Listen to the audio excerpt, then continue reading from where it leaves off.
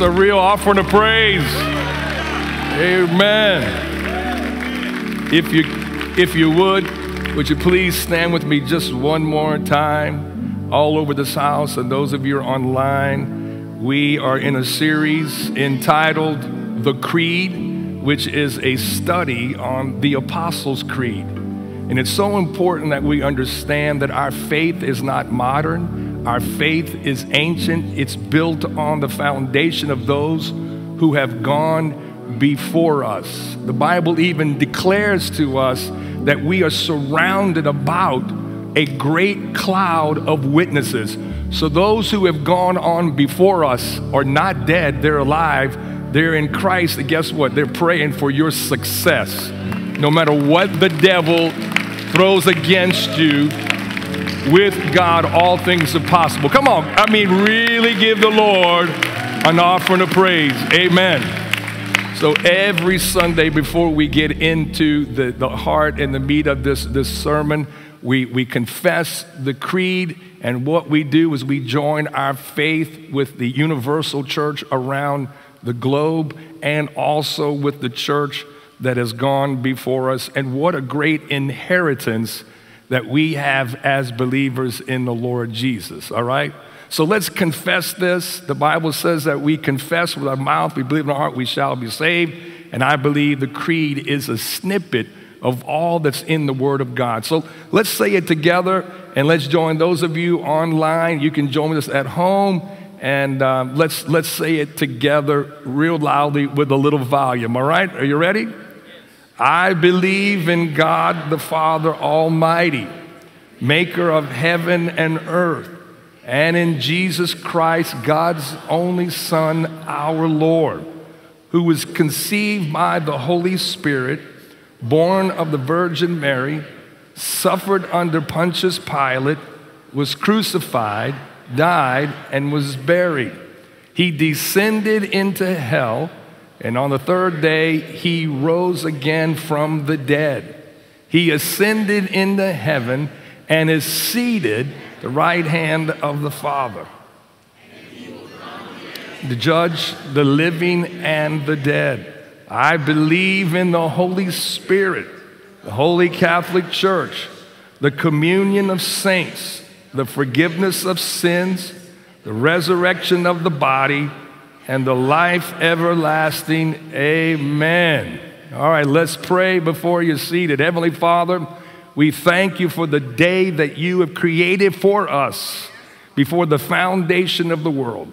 It's not by accident who has joined us here in this room or who is joining us online. We pray for the next few minutes that you will anoint every heart, every thought, every mind, and Lord, my lips. Anoint us today so that we can shine with the glory of your Son who lives within us. We just bind every opposing spirit, every thought that would try to come against the knowledge of God. We cast it down and we proclaim victory today in the name of the Lord Jesus Christ. And everybody said together real loudly, amen. You may be seated. Again, it's good to see everyone here. We thank you for joining us even online. Good to see our friend Oliver Thomas. We've been friends for a long time. He is a statesman, and we welcome him, and we pray for your success.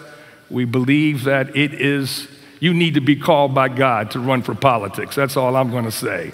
Somebody says, your job is hard, Bishop. Well, I think the job of a politician is way harder.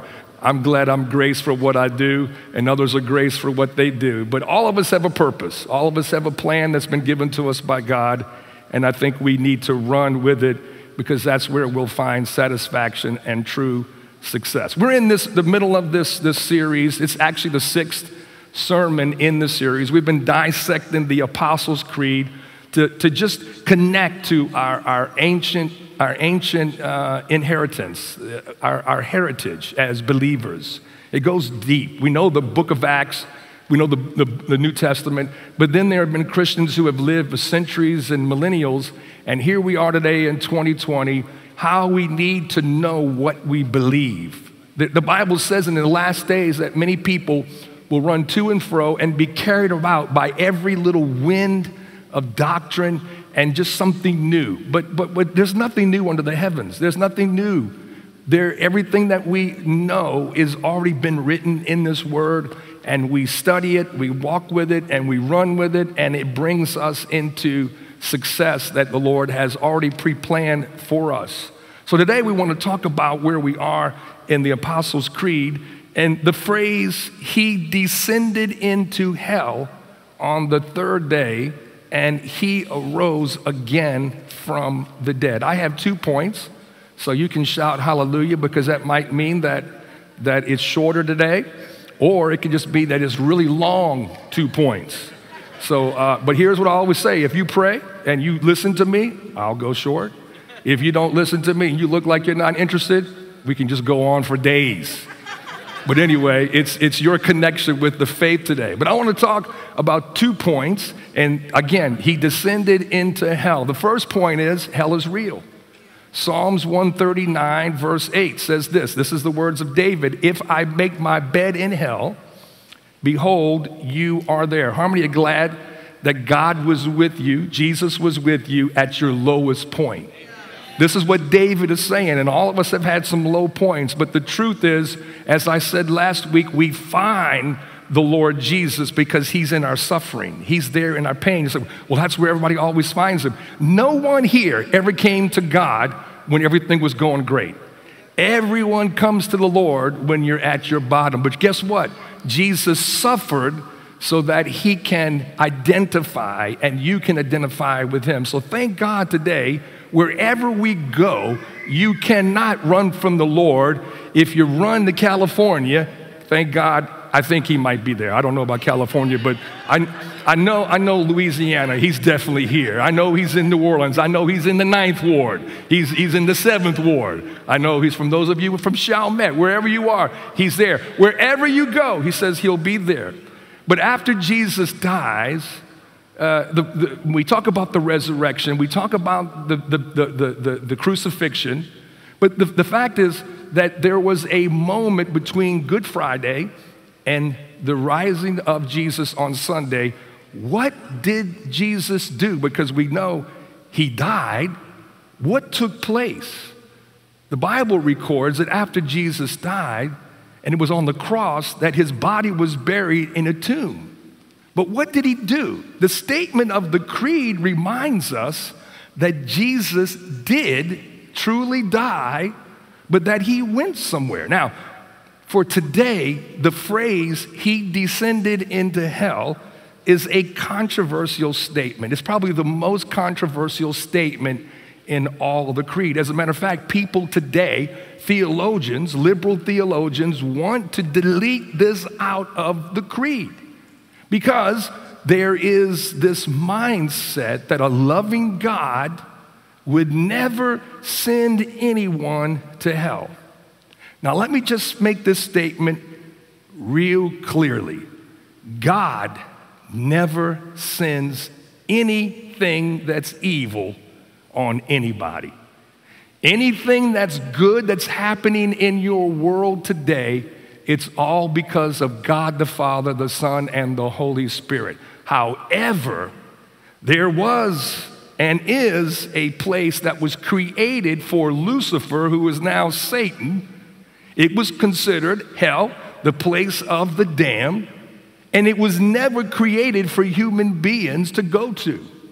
But the truth is, in Romans chapter 1, Paul tells us that God speaks to everyone, even through our existence on this planet. When you see the stars, the moon, when you see the mountains and the bayous and the beautiful world that we live in, when you look around, Paul tells us in Romans 1 that even creation speaks to us that there is a God.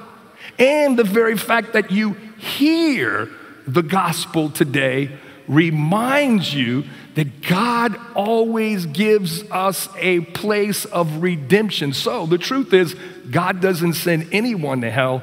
People choose to suppress their understanding that God exists.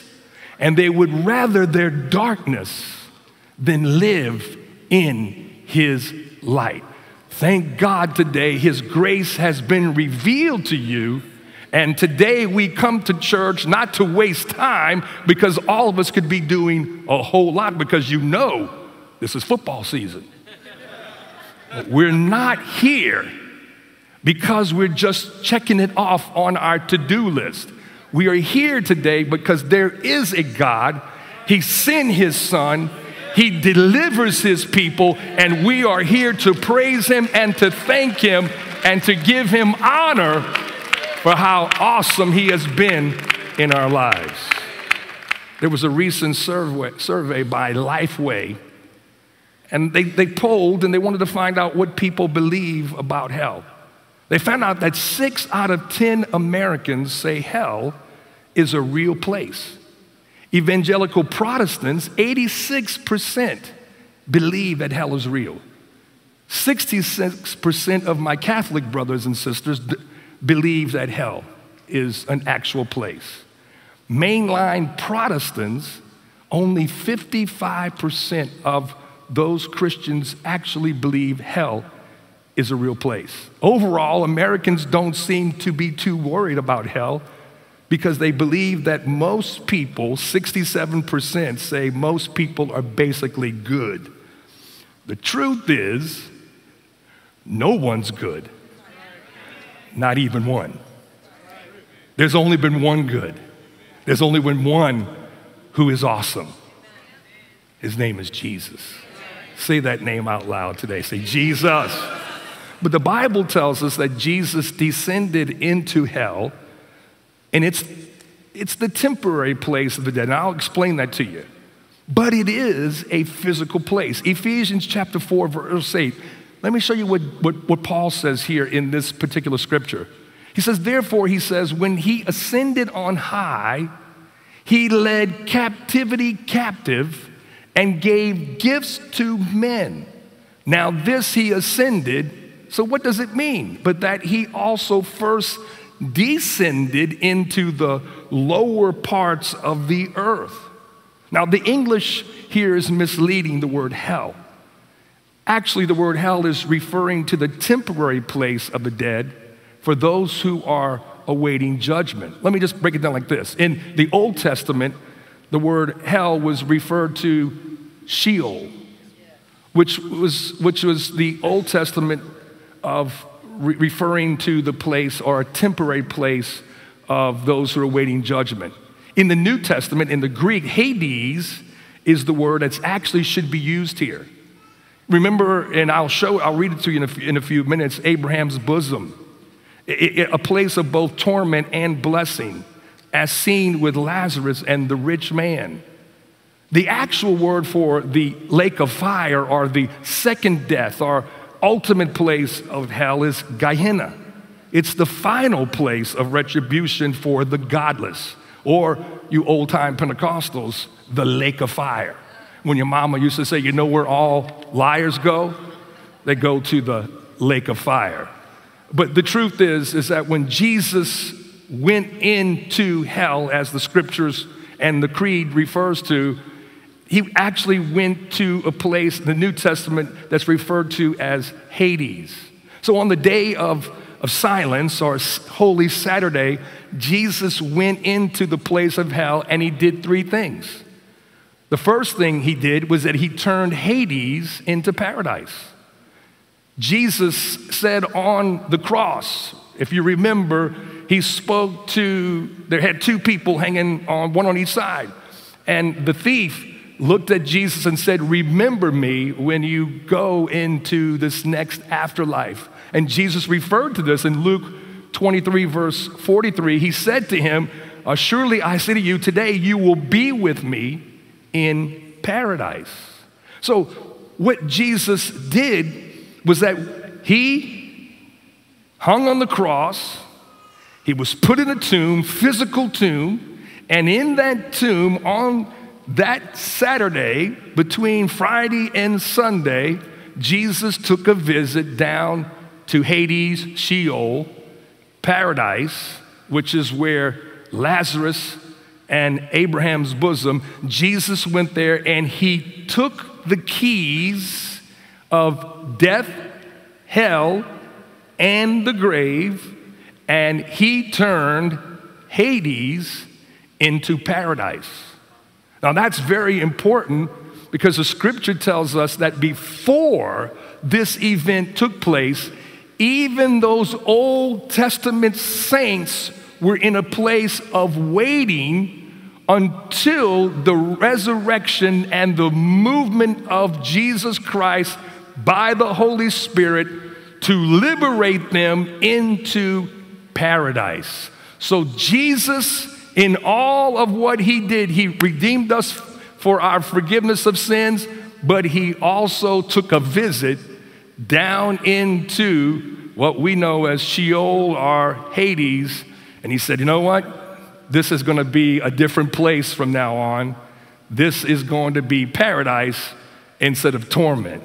Thank God. The scripture reminds us too in 2 Corinthians chapter 5, verse 6, so we are always confident knowing that while we are at home in this body, we are absent from the Lord, for we walk by faith, not by sight. We are confident, yet well pleased, whether to be absent from the body. Now, this is Paul after Jesus went to the cross, to hell.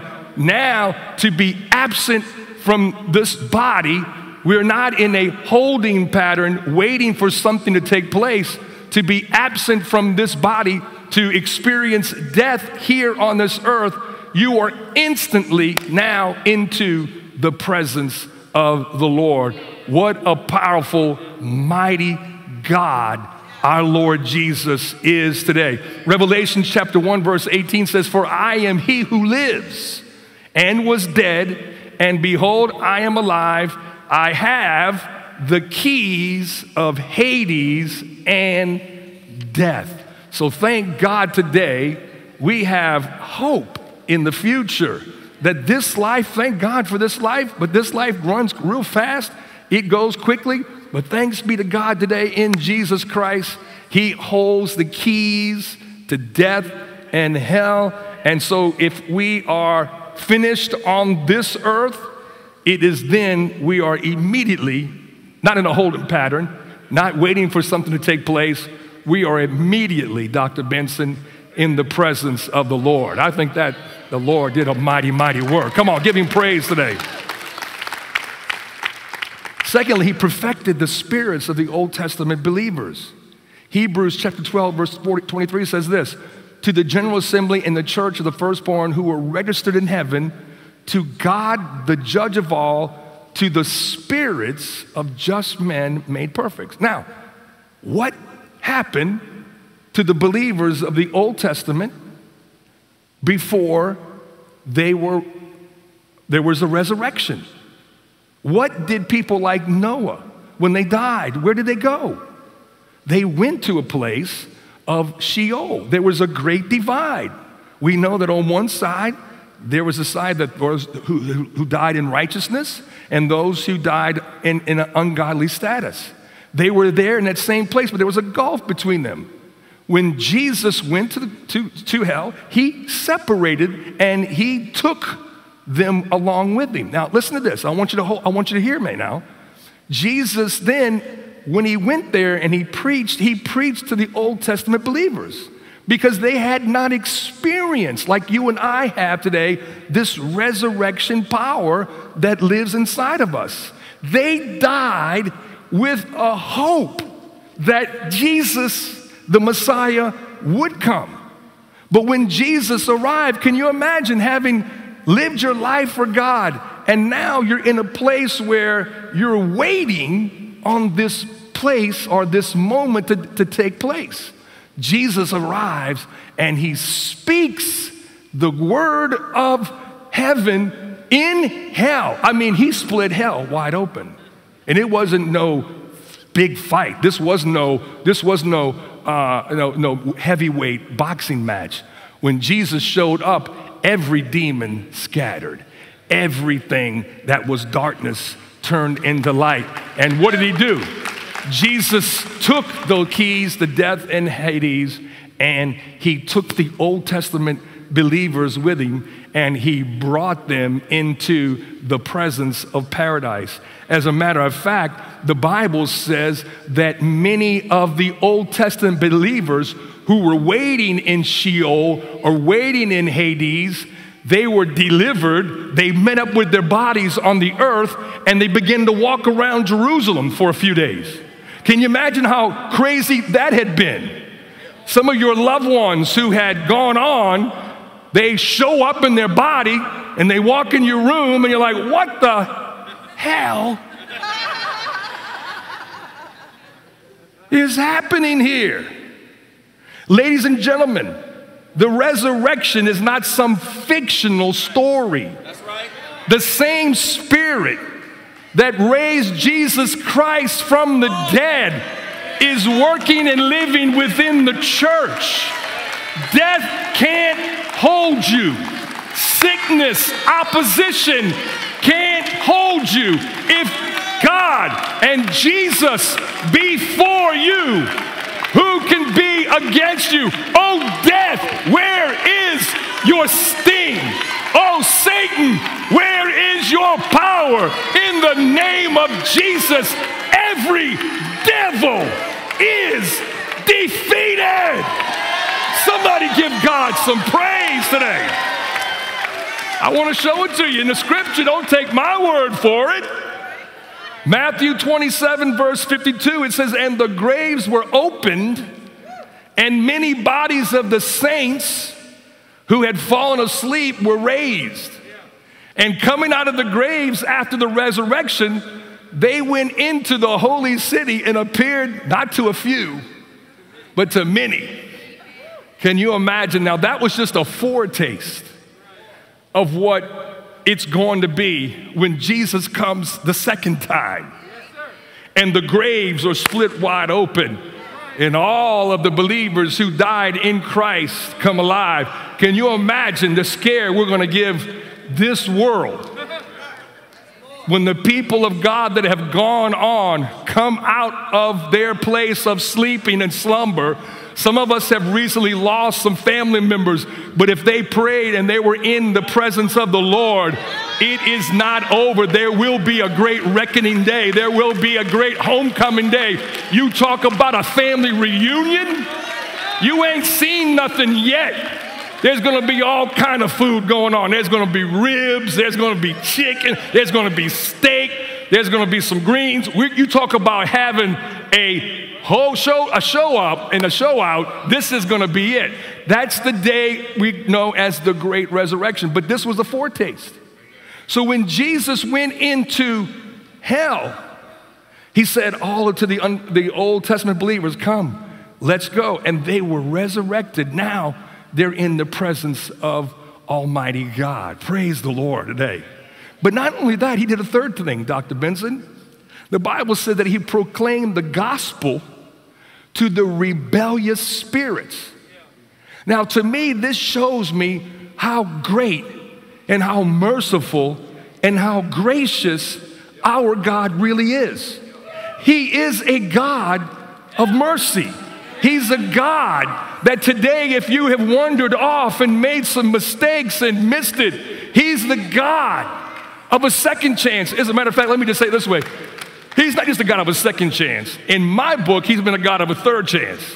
He's been the God of a fourth chance. And Mr. Avis, he's been the God of 100 chances for you. I just couldn't pass that up. What I'm saying is somebody ought to be excited today, because if it had not been for the redemptive, merciful hand of the Lord, where would, come on somebody, where would you be? That's why you can't walk around with an unforgiven heart. If God forgave you 100 times, can't you forgive somebody at least 2 times? Get over it. Somebody go to Lowe's, get you a ladder, get over it. Because he's already forgiven you. He's already forgiven you for what you will do if you call upon the name of the Lord. Somebody give him a shout of praise today. 1 Peter chapter 3, verse 19 says this, by whom also he went And he preached to the spirits in prison who formerly were disobedient. When once the divine long-suffering waited in the days of Noah, while the ark was being prepared, in which a few, that is 8 souls, were saved through water. I could go on all day on that scripture. Water always saves you. You can't get saved unless you go to the waters of baptism. Some people try to avoid it. Well, you're avoiding God. You got to go through water. Everybody who's ever been saved had to go through water. As a matter of fact, you couldn't even come into this world until you went through your mama's water. I could tell you a whole lot of stories about our 4. The first time the water broke, we didn't know what it was. We thought we were having a mishap in the bathroom. I mean, when you're 20 and 30, you don't really know these things. When you get a little older, you know. But the point was, everybody who's ever been birthed into anything goes through water. That's just another sermon for another day, but I would really like to jump on it, but I'm not. But there were fallen angels. Remember when there was a rebellion that broke out in heaven? They only got one chance. Now, I just talked about we get 2 and 3 and 4. But the angels of old, they didn't get a second chance. When they rebelled against God, God said, you know what? Done. See ya. Bye. Jesus even said that he saw Lucifer fall like lightning. That's why the earth is the place where there is great interaction and conflict. The earth is the place where Lucifer fell when God kicked him out of heaven. And God put Adam and Eve in this place to create a new order. But we know that Adam and Eve missed it, but Jesus, the second Adam, did not. Thank God for that. But Jesus on Saturday, because that's Friday and Sunday, on Saturday, he took a visit to hell. And he went to all of those Old Testament believers and the angels that had rebelled against the ways of God. There were also there in that place were the Nephilims, those that had mixed with men and women, or angels and women, and there was a supernatural race. That's why we have this history of giants that are left over from Genesis chapter 6 and 7 and 8. And you'll find there that Greek mythology is they referred to as these great heroes of the past. Those fallen angels, those Nephilims, those mixture hybrids of spirits and humanity, Jesus went to hell and he preached to them another moment of redemption. Now, the truth is, some believed the Lord, but there are still some that did not believe the Lord. Even when now, can you imagine? Forget me preaching. If Jesus was here this morning and he was just preaching himself, you probably wouldn't listen to him because Jesus didn't look like what you thought he should look like. So there's Jesus preaching to the spirits in hell, and the scriptures refer to remind us that there is no redemption, there is no outlet because they don't believe what the Lord was saying for him. I might need a little mic, huh? I do have a loud voice, but the problem is the people online won't hear me as well. Thank you. Testing 1, 2. 1, 2. Give me a little volume. Thank you, Jesus. Now I'm truly Pentecostal. When I get a mic in my hand, if I start screaming, you blame it on the fallen mic. But can you imagine Jesus coming into hell, giving people, giving humanity, fallen spirits, a second chance, and they still don't respond in repentance? Even the scripture that Jesus refers to as Lazarus and the rich man, he was crying out, Lord, send an angel to tell my brothers and sisters that hell is real. And Jesus said, if they don't believe the law of Moses and the prophets and the words that are being spoken even today, they will not believe even though one would come from hell to preach to them. The question today is, we can listen to all of what took place, but the question must be answered, do you believe that hell is a real place? Because hell is not a place that God created for you. It was created for Lucifer and those who will rebel. But it is an opportunity today for us to understand that even though that is a real place, there is a chance for God to grant us his escape. Now, before I move on to the second point, let me just make this disclaimer. Jesus did that once and for all. He is not going back to hell to preach again. He's not going to do what he did once and for all.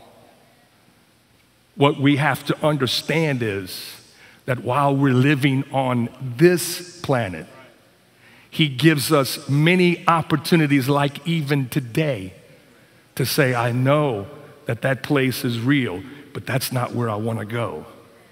I want the Lord Jesus, because he will make a way for me even in the wilderness. So the second thing is, on the third day he arose again from the dead. The second point is, the resurrection is real. Hell is real, but the resurrection is real. What if Jesus had not risen from the grave like Muhammad or Gandhi or Socrates or Aristotle? Would Jesus' message still be as powerful? Maybe so, because even Gandhi said, the words of Jesus are so profound, the problem I have is not with Jesus, it's with the followers of Jesus. Now that's great, it sounds good, Gandhi, but the truth is, it doesn't matter how great we obey. The fact is, Jesus is Lord simply because he was the only one worthy and the only one who was born with a nature that could obey the rules and the commandments and the ordinances of God. So what if Jesus had not? What would it be? We would still be in our sin. We would still be in a place of no hope of rising from the dead. I want to read this verse of scripture in Luke chapter 24. I want you to just turn there with me if you would. Luke 24 and verse 1, because it truly gives us an indication of what took place on that day. Real quickly, it says this: now on the first day of the week, very early in the morning, they and certain other women with them came to the tomb, bringing the spices which they had prepared.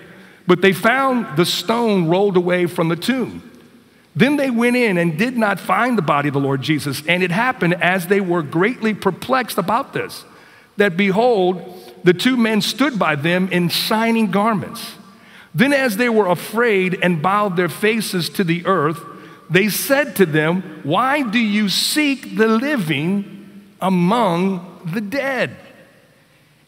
He is not here, but he's risen. Remember how he spoke to you when he was still in Galilee, saying, the Son of Man must be delivered into the hands of sinful men, be crucified, and on the third day rise again. And then they remembered his words. Then they returned from the tomb and told all these things to the 11 and to all the rest.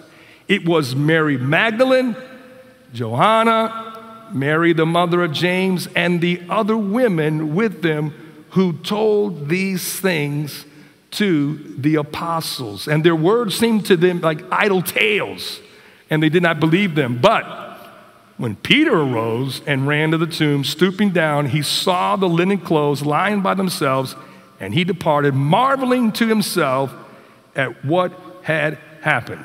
They didn't believe the women, but they finally believed Brother Peter. Thank God for girl people.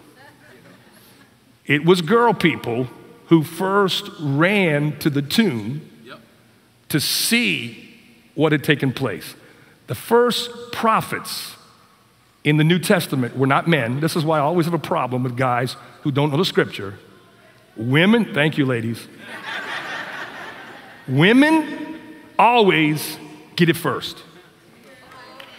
I thought y'all would love me on that one. Guys, the reason why you can't get it first is because you're working with only half of your brain. Girls, your brain functions on both sides. So when a guy tells you, I can't remember, he's not lying.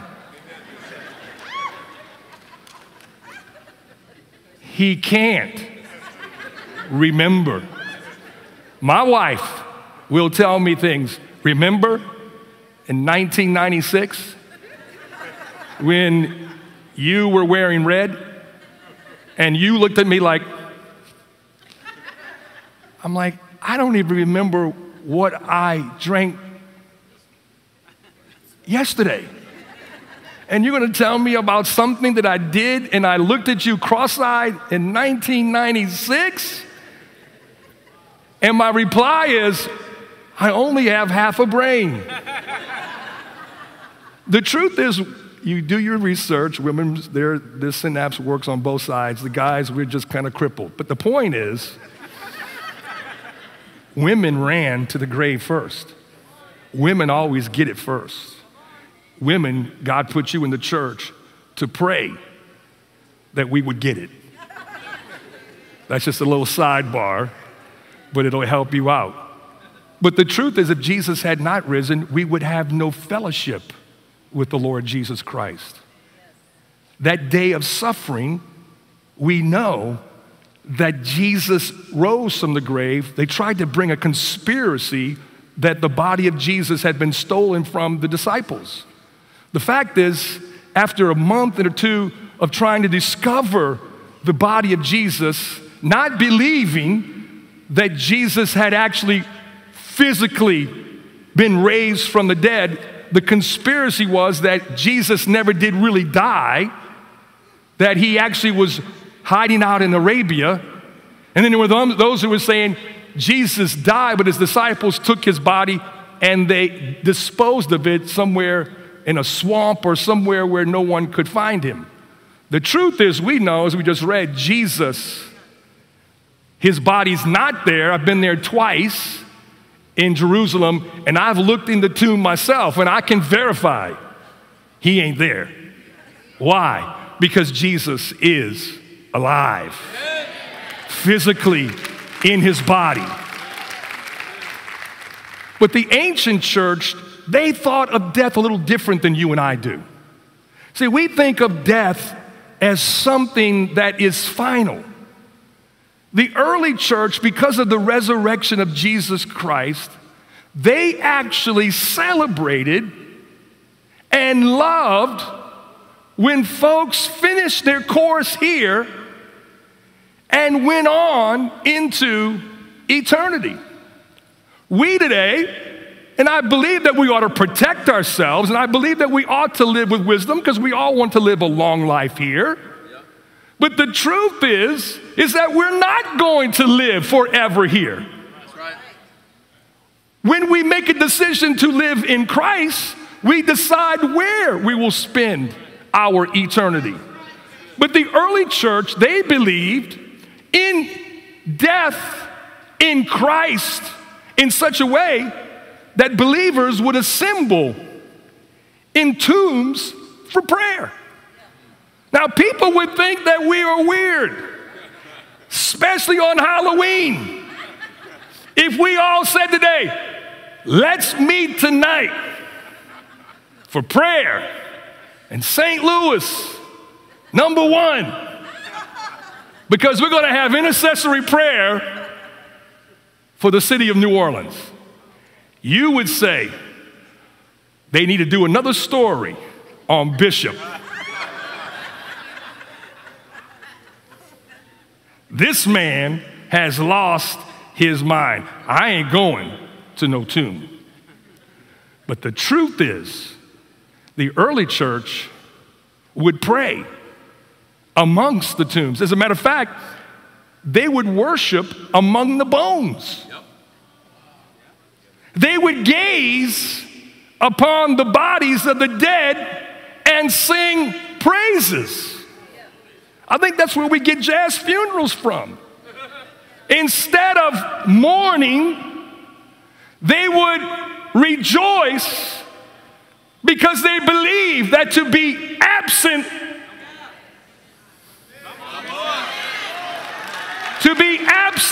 from the body is to be actually in the presence of Jesus.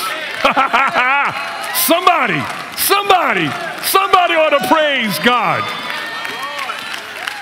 Christians actually place the dead at the center of their public gatherings. Earliest church buildings were really big mausoleums erected over the remains of martyrs. John Chrysostom, who was the silver golden tongue of the 4th century, said, "Tombs with life, tombs that give voice." I've been to those tombs, the ancient catacombs in Rome, and I've gone down to 4 or 5 different levels in the ground, and I've seen where there are prayer rooms that were carved out because they really believed that to be absent from the body was to be present with the Lord. And then we'll talk about this later on, that the communion of the saints was not just getting together with all you folks, but that when we actually got together, 2 or 3, that Jesus would be there. Now don't get me wrong, just listen, just hold on, that everybody that had gone on before them was actually present. Like I say, where do you get that in Scripture? We are surrounded by a great cloud of witnesses. My mother's going on to be with the Lord, and I'm not speaking spiritualism. I'm just saying there are times that I know that my mama's prayers are being heard. There may be some people that are praying against me, but I know there are people who are praying for me. And it's not just those who are present in this room, but it's those who have gone on before. They're saying, even right now, preach it, son. Preach it like I raised you to preach. Talk like I raised you to talk. Tell the people that Jesus is real. And if you put your hope, your faith in the Lord, you shall be saved. Somebody give him some praise. He's risen. What does that mean? He proves he's the Son of God. He's risen. That means he has victory over death. That means he has given us forgiveness. And then our future resurrection. Death has lost its sting. Death is no longer the ultimate power in this world. The martyrs are proof that death has no power over the believer. In death and the resurrection of Jesus Christ, death itself was altered. One of my favorite theologians of the old, Athanasius, said this: "We no longer die as those condemned, but as those who will arise."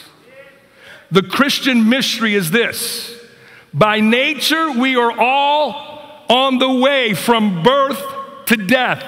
You cannot escape it. But by grace, we are traveling in the opposite direction. Now, let me just help you out, Elder Pam Porter. Anybody ever seen Benjamin Button? You know, the movie Benjamin Button, Brad Pitt. I think it was filmed here in New Orleans. He was a man that was born old, and his progression of growing older was that he actually became younger. He was so young to be so old. In Christ, we are like Benjamin Button. We were born to grow older, but in baptism, we experienced death. So as we progress in our age, we're actually growing younger. This is why you still want to throw a football at 60 years old. But then the next day, you wake up and you make an appointment to see your chiropractor. That's called a fleshly body. But your spirit and your soul will one day connect with your heavenly body, which you will remain at the age of 33 forever. Why? The Bible says we don't know what Christ will look like, but we do know we will see him and be as he is. When Christ died, he died at 33. Today, if you were to come across Jesus and he would appear to you, he would still look the same age as 33. He continues to grow old, but he remains young.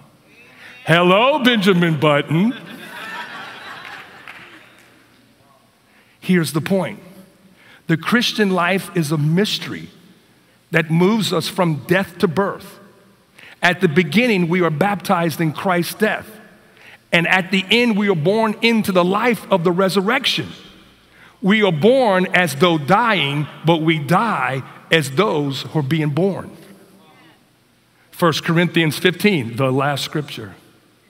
55, Paul says, "O death, where is your sting? O Hades, where is your victory?" So the creed declares he descended into hell. There was a reason. Yeah. But then he arose on the third day. Why?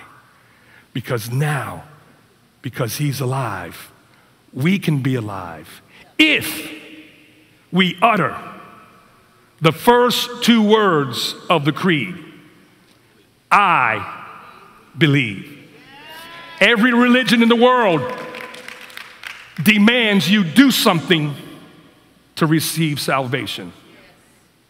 Only Christianity declares that if we confess, we shall be saved.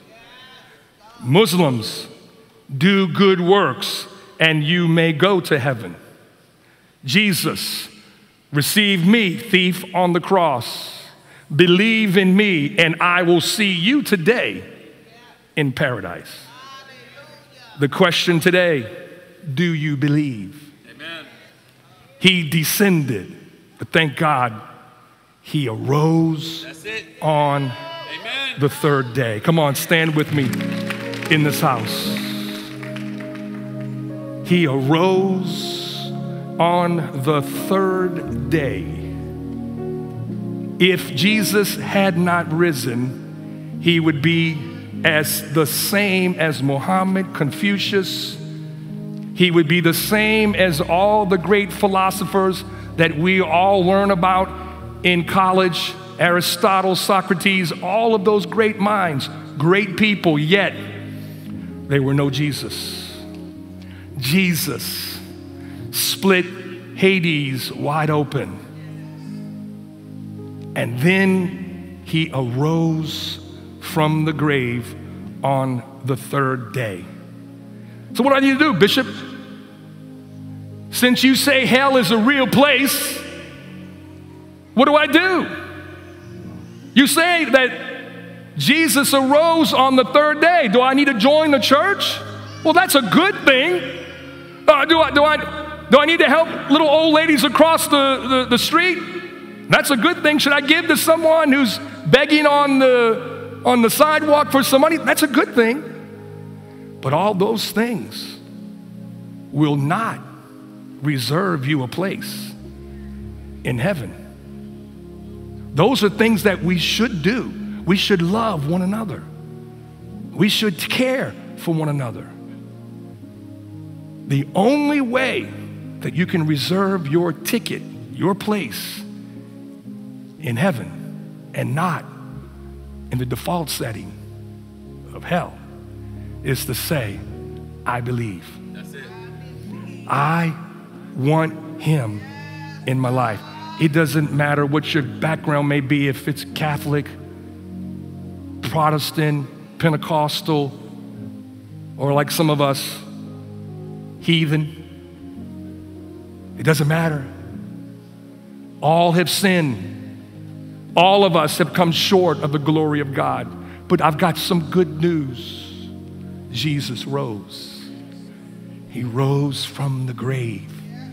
And he's calling and knocking on your heart today. Amen. Have you made your reservations? Or could I say, are you ready? Are you ready? No one knows the day. No one knows the hour. No one knows what's going to happen from here even to on your way home. But the good news is, if I put my hope and my trust in the Lord, I shall be saved. Every head bowed, every eye closed. Real quickly, you say, Bishop, today I want to make sure. I want to make sure that I'm right. I believe that heaven's a real place. I believe hell's a real place. But I also believe that Jesus died and rose again. I'm asking you, Lord, to change me and to make me ready.